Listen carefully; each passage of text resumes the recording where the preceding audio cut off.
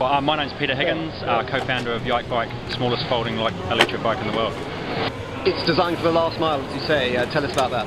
Yeah, it's just for those distances where it's not convenient to walk, you know, maybe the 3, 4, 5 kilometres or 2 or 3 or 4 mile range, where you can use this to connect between public transport and your office. You can, when you get to your office, fold it up, take it in, store it under your desk, recharge it, and you're ready to do the return trip on your way home.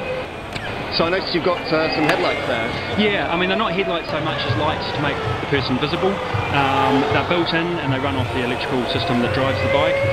So we have indicators, we have brake lights, and we have hazard lights.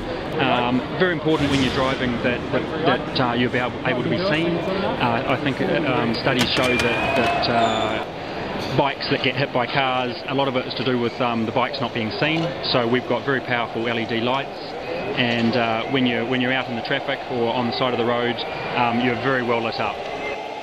Get it in? It folds up to around the 40 to 50 litre size, which is typically about a third the size of most other folding bikes, let alone folding electric bikes.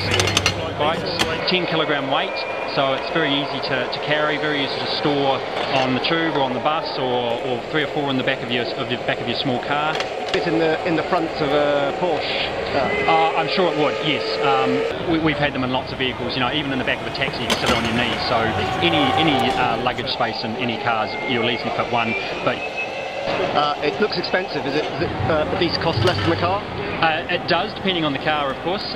It's got about 4 kilograms of carbon fibre, which is an expensive product. We're around in the UK. We're retailing for just under £3,000. Is it on sale already, or is it a future product? We are taking deposits now.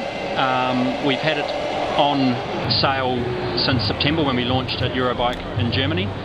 We are expecting production in July 2010 when the first customers will start receiving them. Is it considered to be a bike?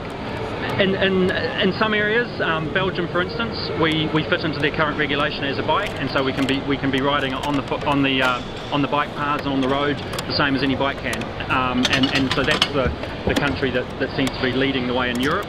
Other countries have different regulations, and because we don't have pedals pedaling the bike, in some areas it's not regarded as a bike, and therefore outside the current regulations. Amazing. Good idea.